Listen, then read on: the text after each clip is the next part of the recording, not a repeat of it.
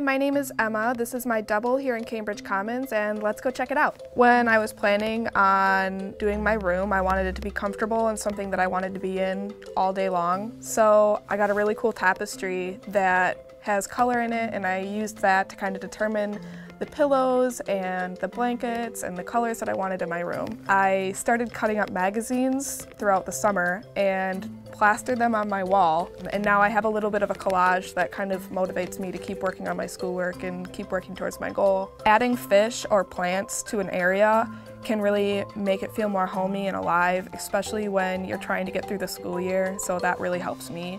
I really like having 2 sinks because since there is 4 people living in this double, it gives us enough space to all get ready at the same time. I really like having the large closet, like the walk-in closet, because I have a lot of clothes. Having the full-size fridge has been really nice because it's enough space for all of us to keep fresh produce and leftovers, which helps us save money. I really love the big window because it's a great view of the city and it really brings light into the room and makes it feel a lot bigger. I am really happy I got a room here in Cambridge.